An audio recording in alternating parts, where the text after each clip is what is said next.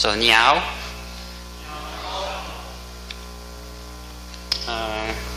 My name is Laurent and I don't speak Chinese.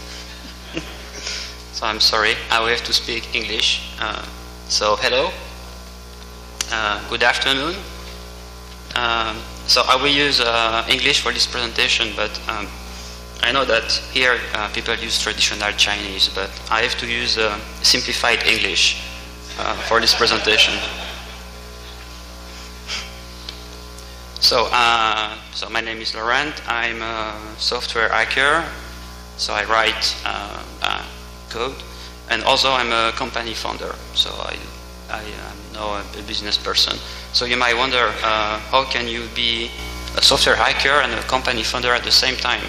So you have to do programming and then business at the same time. So you cannot do both at the same time. You need to do half, 50% programming and 50% business development. So this is what people look like when they do programming and business. I've been a Ruby programmer since 2002. I discovered Ruby with Pickaxe book that Mats was talking about yesterday.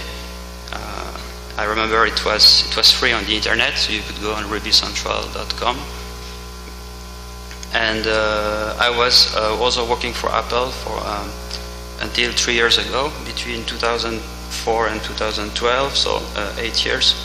And I work on a lot of things from iCal, iSync, iLife 06, all the OS 10 releases from Tiger, Leopard, Snow Leopard, Lion, Mountain Lion.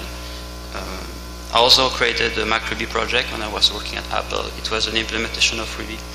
And after 2012, I created a company called HipByte, and we do RubyMotion. This is all I do right now. So it's much simpler, just one thing. So I'm from Belgium, and recently there was a demonstration in Belgium because of farmers. Farmers are complaining that they cannot sell their product. So there are always demonstrations in Belgium because it's headquarters of the European Union. And this picture was taken. So how do you know that this is from Belgium?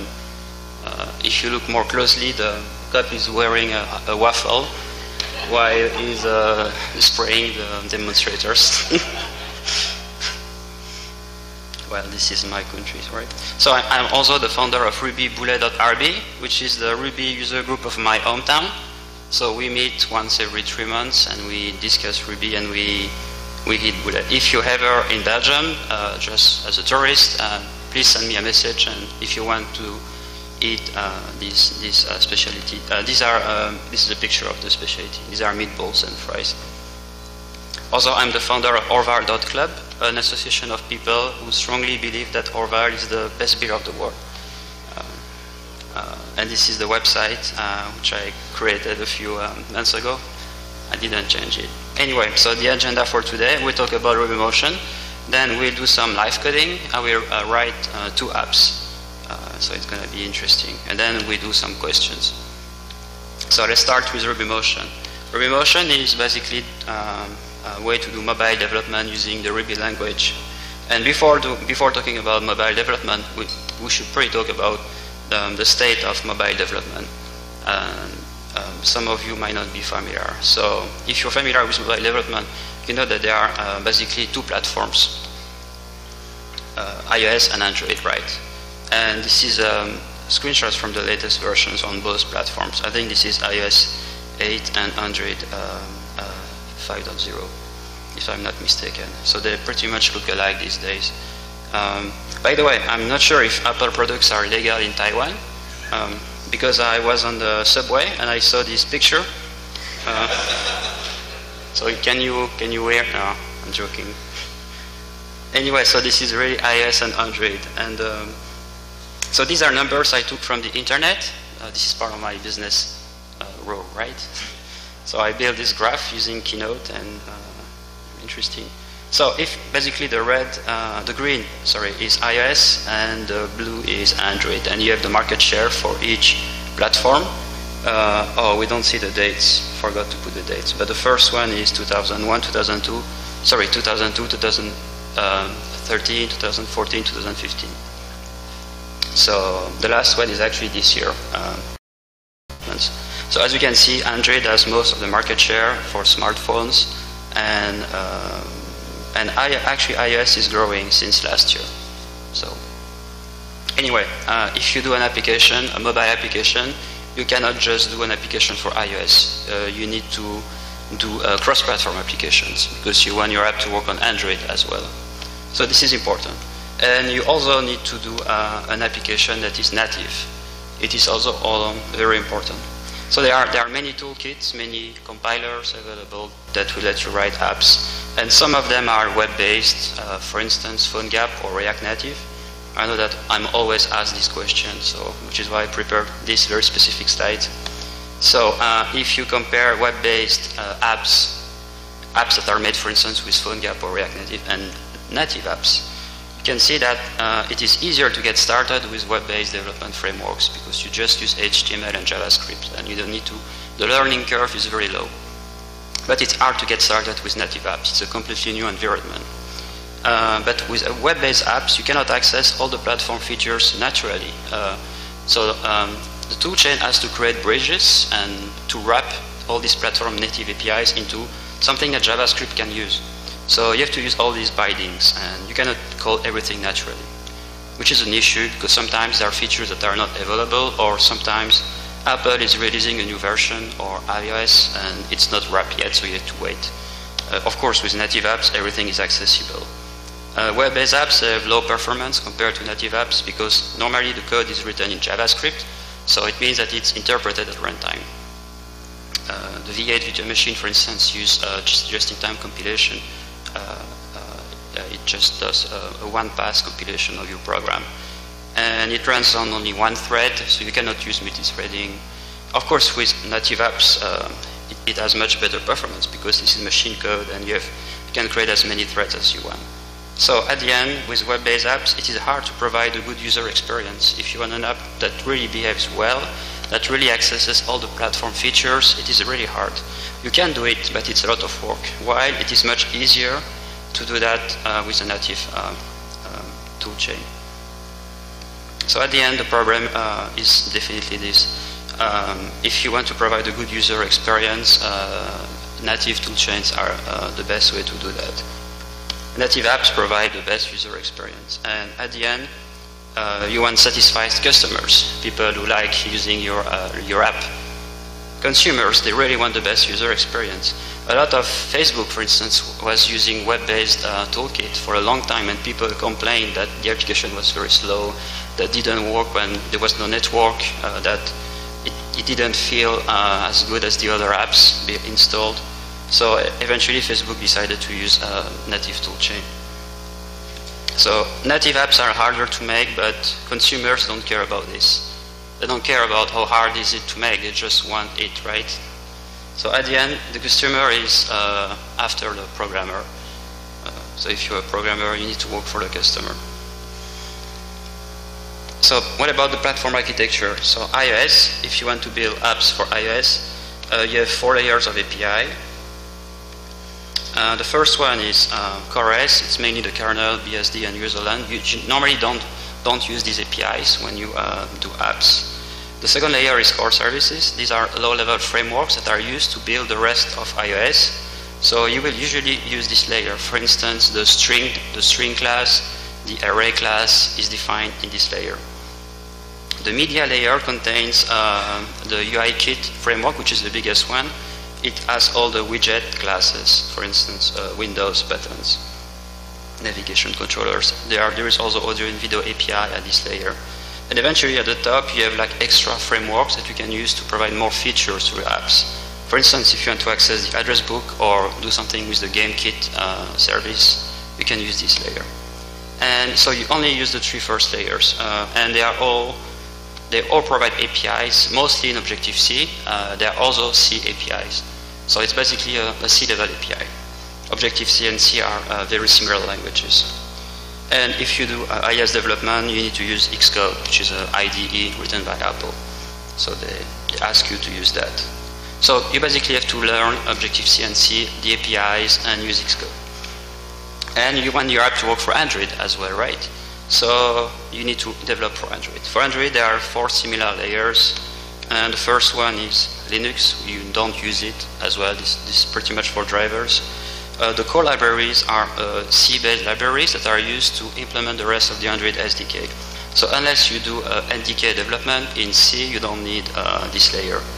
And you only need the last two layers, the GTK, which is the implementation of Java from Google, and the Android classes, everything that Apple defines in Java. So you need the last two layers, and it's all Java. It's 100% Java APIs. So you need to learn Java, and you need to learn all these APIs.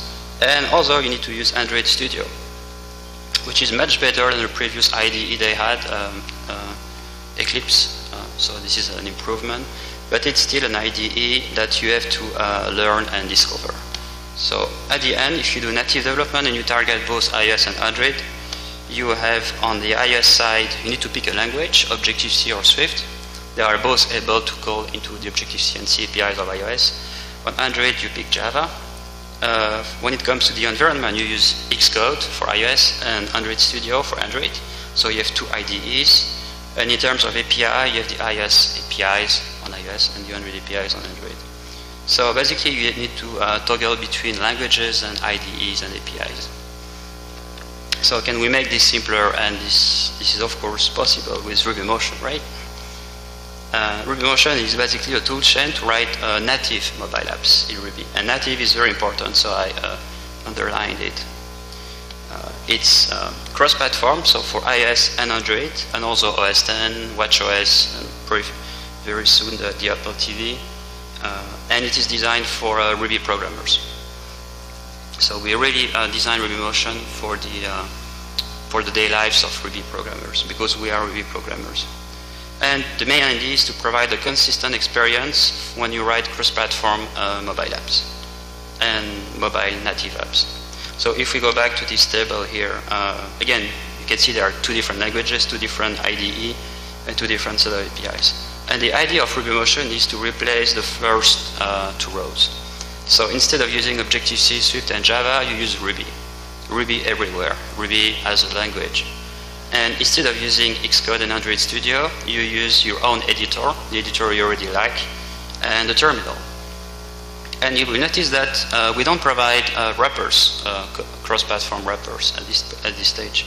So you need to call the iOS APIs on iOS and the Android APIs on Android. Because we believe that the best applications are the application that makes use of really the native functionality. And the only way to do that is to call the native APIs. So this is a layer that you will have to learn.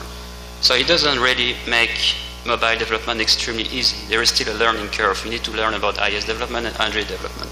But it makes your life much easier because you use the same language. You can share code. Most of the code that in a typical application, more than half, maybe 70%, is just pure Ruby code. It's code that doesn't call into the iOS APIs. This code can be copy-pasted for Android. It just works. So it makes the creation of native apps, cross-platform apps, much easier than using Objective-C and Java. And to support that, we basically have a unified Ruby runtime. We have custom implementation of the Ruby language for each platform. For iOS, we re-implemented the Ruby language on top of the same runtime that powers Objective-C.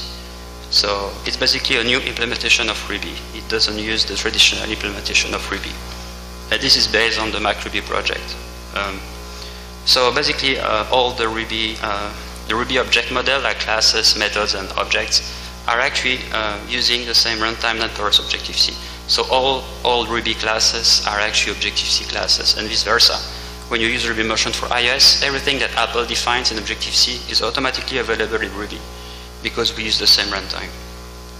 And for Android, we did the same thing. We re-implemented Ruby on top of the Java Virtual Machine and the Android runtimes.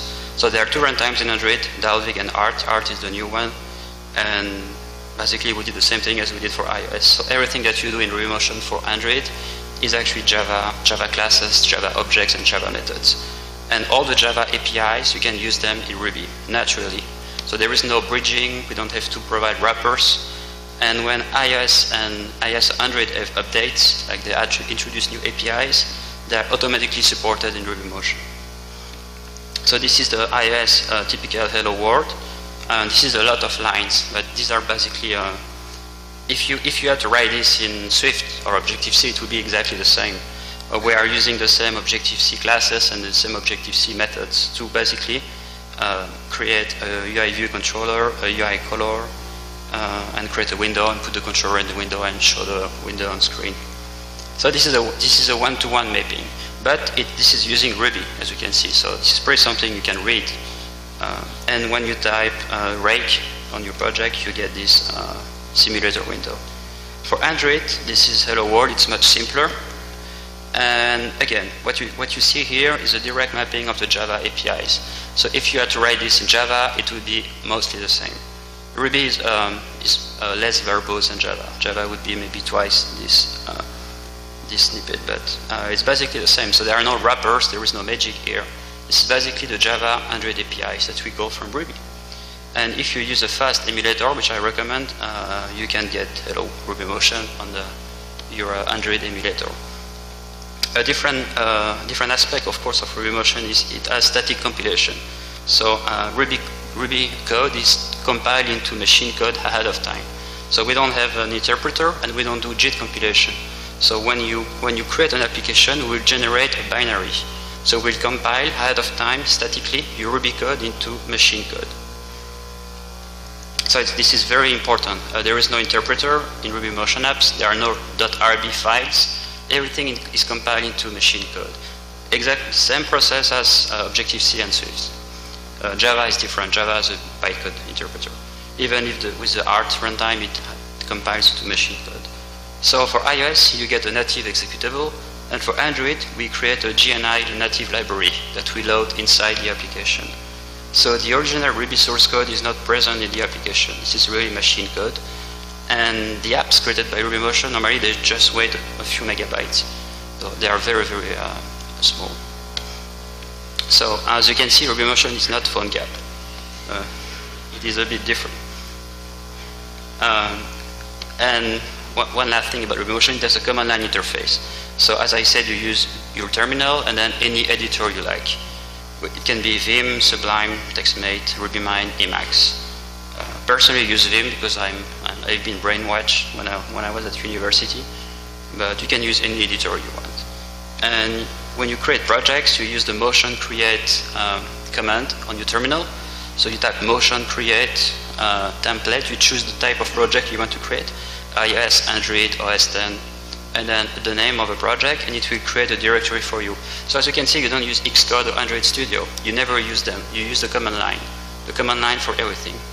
So as soon as you do that, you can go there and you can check the rec file, and the entire project configuration is in the rec file. So you don't have to use, again, your mouse and clicking into Xcode nightmare, figure it out, the build settings, everything is in the rec file. And by default, all the project configuration is generated for you. And if you type regconfig, you see the entire project and you can change it, you can provide modifications. And there are many reg tasks for you. The default reg tasks will generate your app and launch it in the simulator or the Android emulator. And if you want to deploy on your device, you just connect your device to your Mac and you type reg device. And the application is compiled for the device, sent to the device, and then executed. And you can see in real time what's happening. And when you're ready to make money, right, you generate packages. So for iOS and for Android, you have special tasks that will generate the same packages that would be generated by Xcode or Android Studio. You take this on, for iOS, these are IPA packages, and for Android, these are APK. They are basically zip files that contain the application. And you can take this and drag this into the application submission form for Apple or Google. And one last thing, if you really need help with RubyMotion, we highly recommend RubyMine. If you need some assistance, for instance, if you need an IDE. RubyMine is great. It has a very smart auto-completion. So as soon as you start typing stuff, it will propose you to complete methods. It is very, very smart. It has also built-in documentation. You can also have refactoring methods for you. Finally, you have a debugger, so you can use with your mouse do point and click in your source code, set breakpoints, and then it will break on the simulator and on the device. So this is good for development. And you can also do a test-driven development in RubyMine. So there is a testing suite as part of RubyMotion, and you can write tests and you can run tests. So if you want to know more about RubyMotion, RubyMine integration, you can go on the JetBrains website /ruby/RubyMotion. They have a special web page for RubyMotion. They describe all the features. And finally, there are gems for RubyMotion. The same gems as you would use for Rails, Ruby on Rails, or all the Ruby projects. And gems in RubyMotion are basically, they're mostly Ruby DSLs. So every time someone has something complicated to do for iOS and Android, they create a Ruby DSL for it and they create a gem. So then you can use the gem and it's much easier. And some of the gems are cross-platform, so they provide a Ruby DSL that works on both iOS and Android, which is great. And the most common one are Red Potion and Blue Potion. These are pretty meta gems. They are more a set of different gems. And these are trying to provide a common DSL that works on both iOS and Android. And the goal of these gems is to be the Rails of RubyMotion. I'm not working on these gems, the community is working on them. But they want to be the Rails of RubyMotion. So basically allowing you to write an app in almost pure Ruby. So 100% Ruby, no iOS and Android code. And they want to appeal to Rails developers. So if you do Rails development, that might interest you. And this is an example of a Red Potion, I think. It's building an application and a screen. It has a navigation thing. You can open new screens. And as you can see, this is pure Ruby here. There is no Java or iOS APIs there. This is pure Ruby. And when you take this and you compile it, you have different implementations for iOS and Android. Oops. Oh, yeah. Breaking news.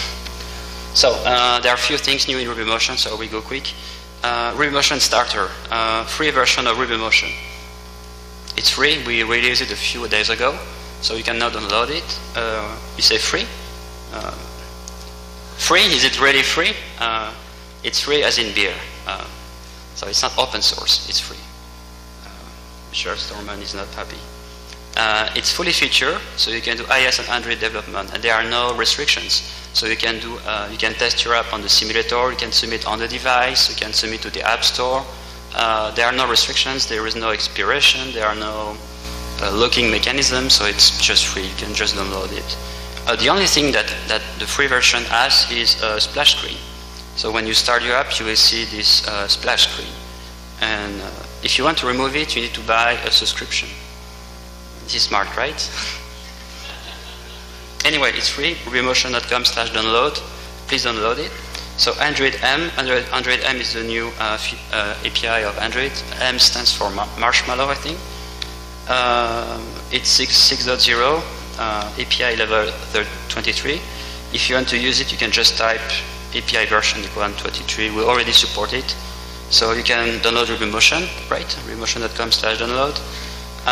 WatchOS 2.0. WatchOS is the new operating system for the Apple Watch. It now provides a native SDK, which is great. It's different from WatchOS 1.0. On WatchOS 1.0, the application was running on the phone, which was connected to the watch. And on the watch, you could only have some sort of a view. It didn't really have native APIs. And on WatchOS 2.0, the application that you write are actually running on the watch. And there are many APIs that you can use to build apps for the Apple Watch. So this is a video of an Apple Watch app written in RubyMotion, running on the Apple Watch simulator on the Mac, because it's very hard to take a video on what you do. And this example shows the current rate, the current price of Bitcoin. This is an old video, so I think Bitcoin is cheaper now, or more expensive, I don't know. If you have investment in Bitcoin, you might want to have this application. So again, rubymotion.com/download, right? Motion Game. Motion Game is a new API to create games for iOS and Android. basically you can write cross-platform Ruby games, cross-platform games in Ruby using a single API. So this is a new feature that we have in RubyMotion 4. It's fully featured, so we provide API to create particles, parallax, networking. We have the notion of a scene graph. We have sprites, UI widgets. You can receive sensors from the device. We have animation and a physics engine. And of course, we didn't write it. We use Cocos 2D-X for that, which is very, very nice. So we basically wrote a nice Ruby API on top of Cocos 2D. And the idea is that you write one code base, and it compiles to iOS and Android. So this is different from the other RubyMotion. For this one, this is 100% cross-platform. So just one code base, and it works on both platforms. So again, if you want to try it, rubymotion.com/download. You can install Motion Game using gem install Motion Game after you download RubyMotion, right? So the iPad Pro. Some people ask me support for the iPad Pro. By the way, who wants a stylus, right? So iPad Pro is same as regular iPad development. So this is just iOS. But if there are new APIs for iPad Pro, we will support them. So again, rubymotion.com/download if you want to try iPad Pro development. So OS 10 El Capitan. Right, this is a new version of OS 10, 10.11. It was actually released a few days ago as GM, Cold Master, so you can install it. It has been supported in RubyMotion since they announced it at the WWDC. So you can use RubyMotion on El Capitan, and you can write El Capitan apps in RubyMotion. I really have a hard time pronouncing El Capitan. So anyway, if you want to try that, you can download RubyMotion on rubymotion.com/download, right? Finally, tvOS. tvOS is native SDK for Apple TV. Apple released a new version of Apple TV 4 days ago. And Apple TV now runs iOS, which is great. Actually, it was running iOS in old versions, but they never talk about it. But the good thing about that is that you can now write apps for the Apple TV. And more interestingly, you can write games for the Apple TV, which is what you probably want to write. You don't want to write boring apps. And Apple say that they will support third-party video game controllers for Apple TV. So you can use a real controller instead of the stick, the stupid stick. And it was announced 3 days ago, and so far it's ARM64 based. It's a port of iOS, so you will find all the API that you already know if you do iOS development. It has a simulator for the Mac, and it has a couple new frameworks as far as we found. So we are going to support it. So you can download support on rubymotion.com/download. Actually, no, this one, it's not true. We are still working on it. So please be patient. We are working on it a lot, so we'll ship support for Apple TV very soon. You have to give us some time. Anyway, please download RubyMotion, right? It's free. If you don't know the address, it's rubymotion.com/download. Okay, so now we have some time. So let's write some apps. I will show you how RubyMotion works. The first app we will write is a boring app. It's going to be an app that shows the best beer of the world.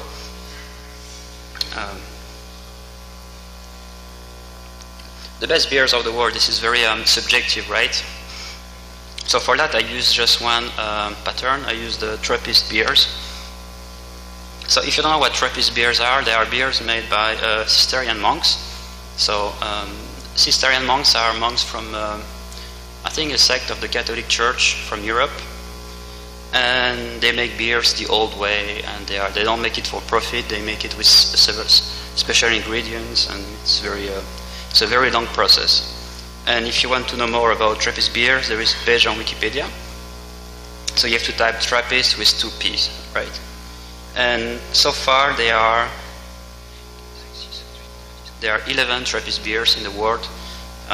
Most of them are from Belgium, but there are 2 from Netherlands, one from Austria, one from Italy, and one from America, from Massachusetts, right?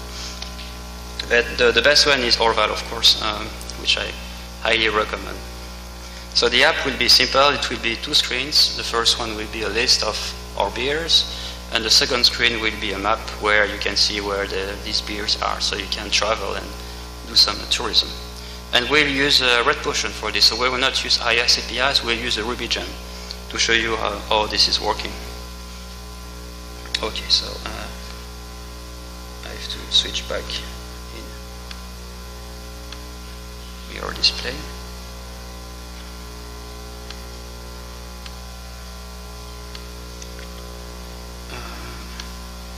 Okay, not this one.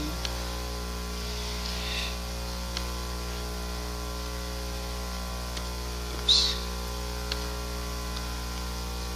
Yeah, this is my desktop.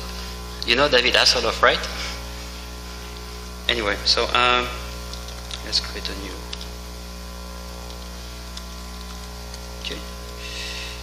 Motion create beers, and by default, if you don't pass template argument, it will create an iOS project. So we do an iOS project today because iOS is the main target, right? So we go there, and as you can see, this is pretty much what I show you. There is a reg file here.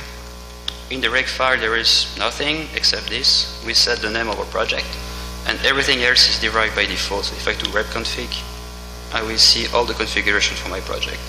So as you can see, it found my certificate for iPhone development already, so I don't have to provide it. The build system is smart. The build system assumes that I'm going to build for iOS 8.4, a bunch of stuff. So let's start. Because I'm very bad at this, I'm cheating. So first we need to require the gems that we are going to use. So we use two gems, promotion and promotion map. They're basically Ruby DSLs for iOS development. So I'm requiring the gems in the reg file, but you can also put them in the. We have here a gem file. You can do that and use bundler. But I'm old school, so I don't really know how bundler is working. So I use a regular gem file. So I add my gem file here, and the first thing I will do is, so by default we generate this code for you. It's basically hello world. Actually I can show you. If I type break, it will build the application, and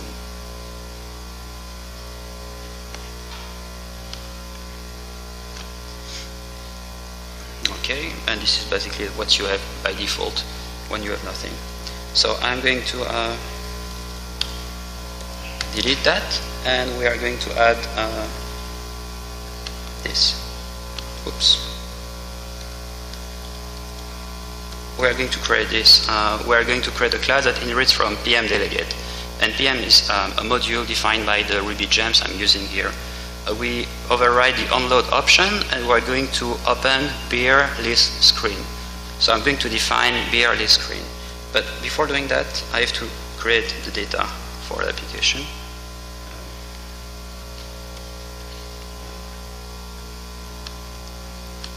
So these are the data for the app. I use the pure Ruby file because I'm very lazy. As you can see, it's an array of hashes.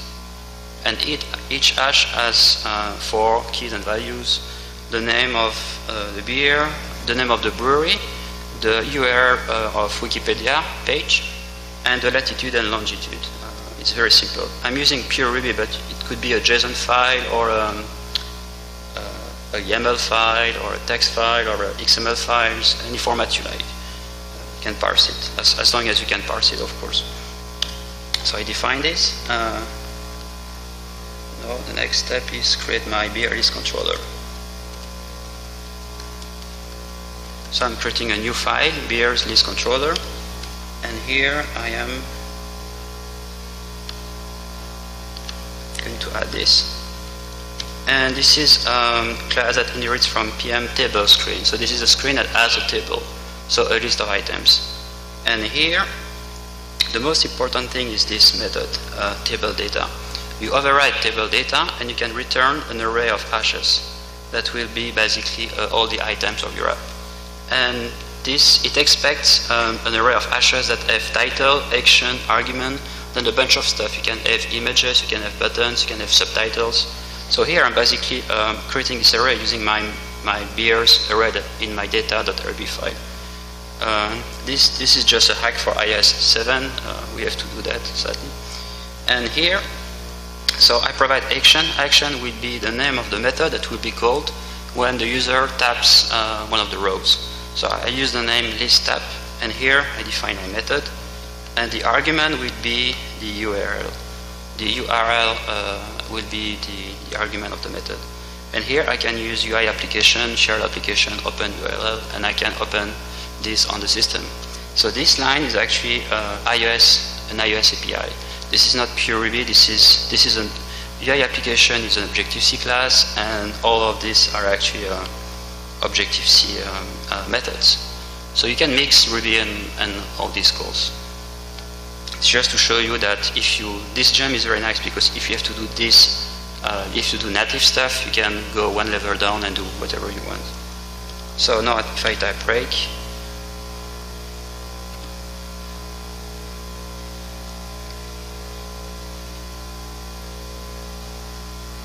I have my list of items, right? And if I click, for instance, on Orval, it will open Wikipedia. Yeah, it's working. So if I go back to my application here, and here I forgot to say, but we have a REPL here, so you can type expression, and you can basically type Ruby expressions on the fly and write code. Oops, I have to go back here. So now let's continue. Where is my... Okay. Now we are going to create our map view, map screen.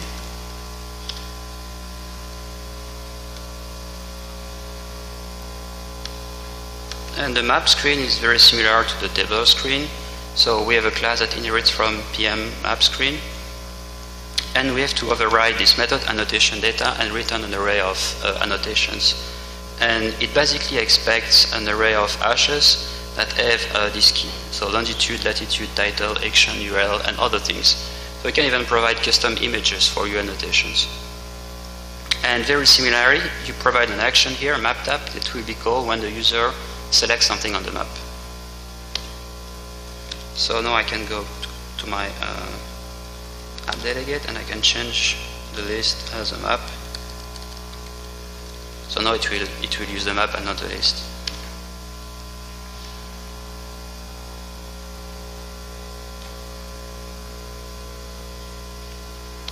As you can see, I have my, so by default it uses the current location, which is Taiwan. And you can zoom out. Oops. And here are the best beers. So as I said, there is one in America here, and most of them are in the low countries. So you can click on this one, for instance, which would be Rochefort or Orval. Yeah, and you can click here, and it opens a Wikipedia page. So very simple, right? And finally, we can now create a tab view. We want both views to be available in the application. So instead of doing open beer map screen, we will do open tab bar, beer list screen, beer map screen. And this will create a tab bar for two views. And after we do that, we need to provide names and icons for each of the view. So we do this by here adding this line. And here, because I'm very lazy, I'm using a system image, but normally you should be providing a real title and a custom image.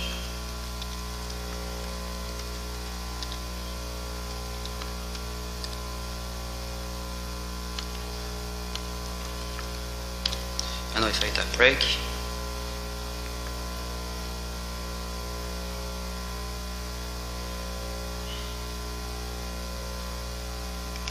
and I have my two tabs here. Simple, right? Well, this is it, so very simple app. And as you can see, then it's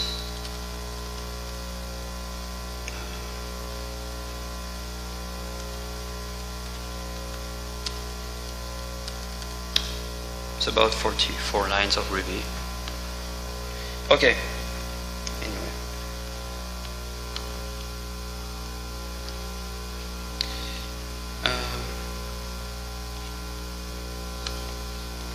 So let's make another app. We have 10 minutes, so we'll be very fast. Let's make a fun app. Let's write a video game. So you guys know Flappy Bird? We try to write Flappy Bird very quickly. So let's go.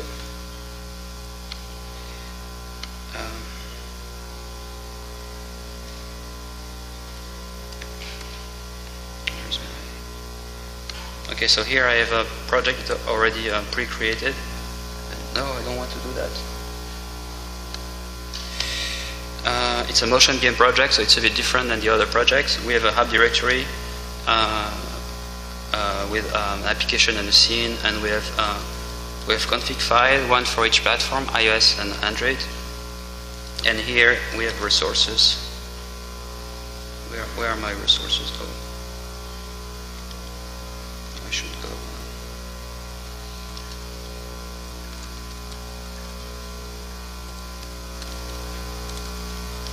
Okay. Here I have my resources, basically stuff that I already have. So let's go, and by default it's empty, so let's do something.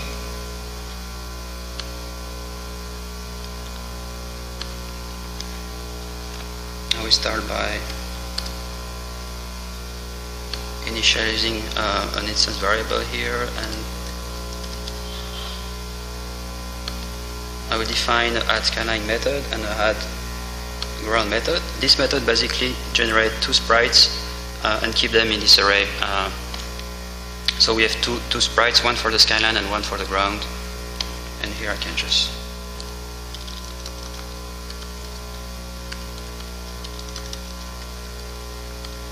call these, and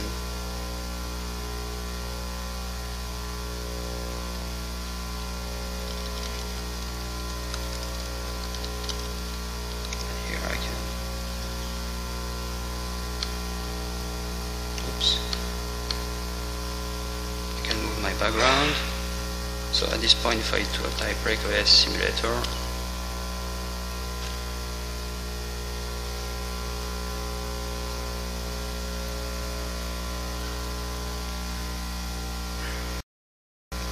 what's happening here?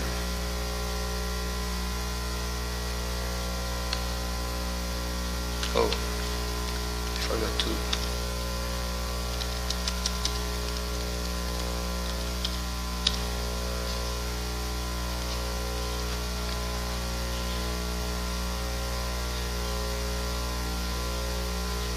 So I have my script, my layers that are moving now, and I will go very quick because we don't have much time, but I will just add the rest of the game very quickly. Actually, what I can do is I can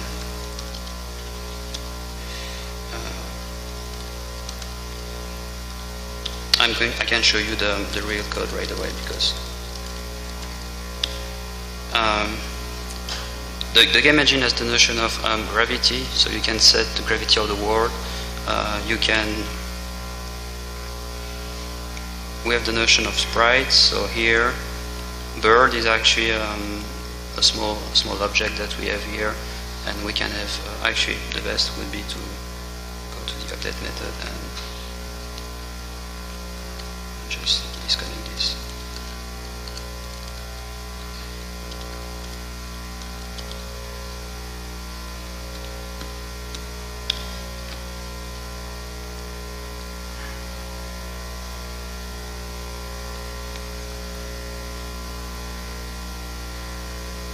So this is basically most of the game without the pipes,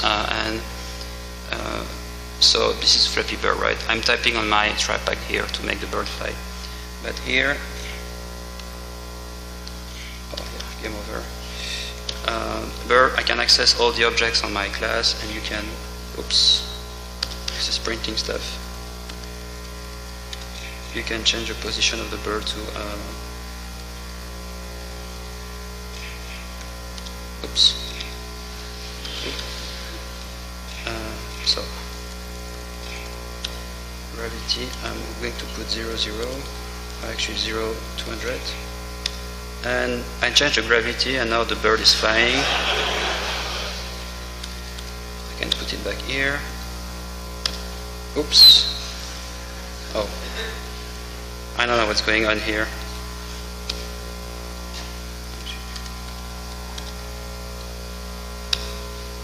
No. Up. Okay.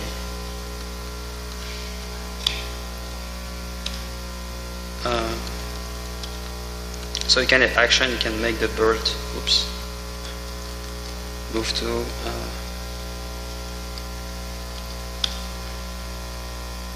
you can make the bird move. Oh.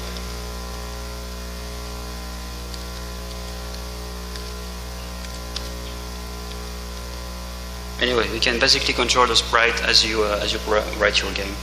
It's very fun. So I don't have much time, so I have to go back to the slides. But if you want more information about this game, it's available on GitHub, RubyMotion, samples, and there is a game directory, and then there is the Flappy Bird. It's only 100 lines, and it's again, it's all free, so you can download RubyMotion. So let's go back to the presentation. Okay, so conclusion, RubyMotion lets you write cross-platform mobile apps and game, and they are true native apps. So from RubyMotion you can use all the platform APIs at no performance expense. So you can really code into the entire set of platform APIs.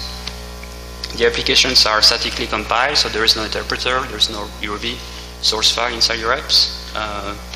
You can use cross-platform gems, so if you don't want to write everything in pure iOS or pure Android, you can use gems to facilitate that. It's only one language, Ruby, the language you all love. So you don't need to do Java or iOS or Objective-C or Swift, you use Ruby everywhere. There is only one interface as well, it's your terminal and your favorite editor. So you don't have to use Xcode or Android Studio. And it's different from PhoneGap, right? Thank you very much.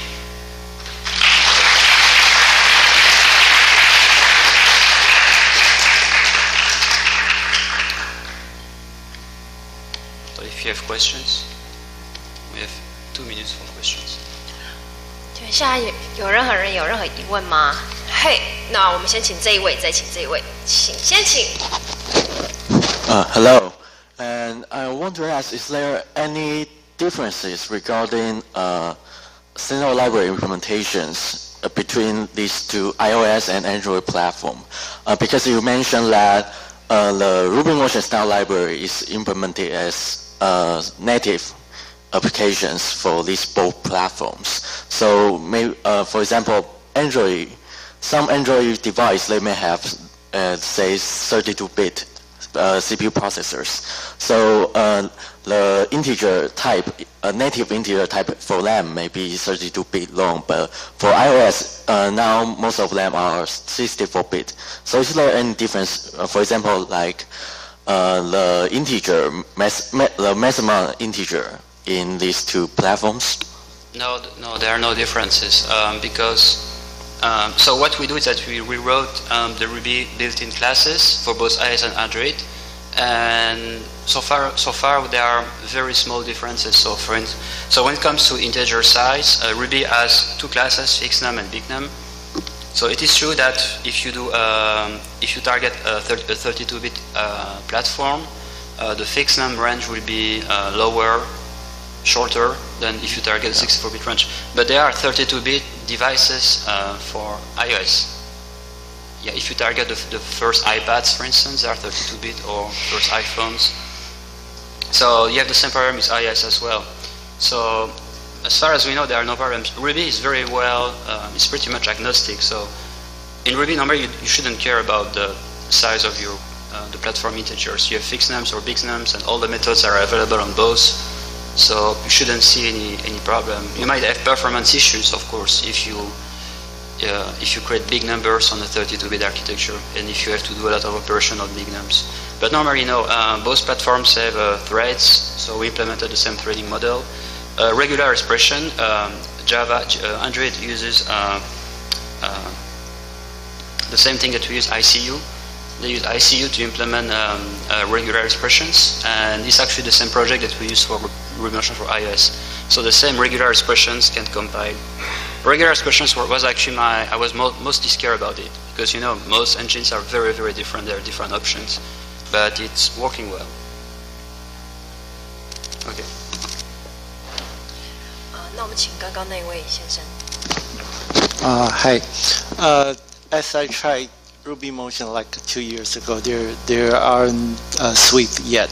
So as the April introduced the Swift and like encourage people gradually move to Swift. So do you have plan on RubyMotion change your master name or syntax accordingly to the Swift part?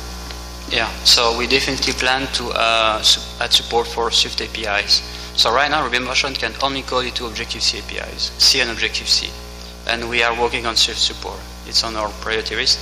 But I think that we have time for that, because Apple is not going to replace the Objective-C APIs. Or, like for instance, all the stuff that they announced a few days ago, for the Apple TV, it's all Objective-C. So I think that, yeah, you're right. In the future, in the long term, they will be gradually moving to Swift, even for APIs. And yeah, we'll be supporting that. Thanks. Okay, the gentleman from the back. The Ruby language is usually paired with a garbage collecting runtime when you're compiling statically for iOS. Is that a problem? If so, how did you resolve it? So, so for Android, we don't have these problems. Android has a nice garbage collector. For iOS, we don't have a garbage. Well, iOS has a form of garbage collection. It's a delayed form of garbage collection. So iOS uses a return count system, and then what they call auto-release loops, which are basically objects that keep references to these objects that are about to die, and when this object dies, it releases all the other objects. It's a bit like oh, I forgot the name in C++. Like anyway, so for when you compile for iOS, we don't have determinism in garbage collection, and so all the objects that you create will be freed at one point, but you don't know exactly when, and it's up to the iOS system to do that. So most iOS apps are run loop based, and when the run loop runs, it frees the auto release pool, which might free your the objects you create. So the main issue is with cycles, cyclic references. So for Android, if you have two objects that refer to each other, the garbage collector is smart enough to detect that and free both objects. For iOS, it's written based, it's return count based, and it doesn't have any garbage collector for that. So if you do that, you will leak. Which is why in iOS you need to use weak references for that. This is the main point of pain when doing iOS development, and this is true for Swift and Objective-C as well.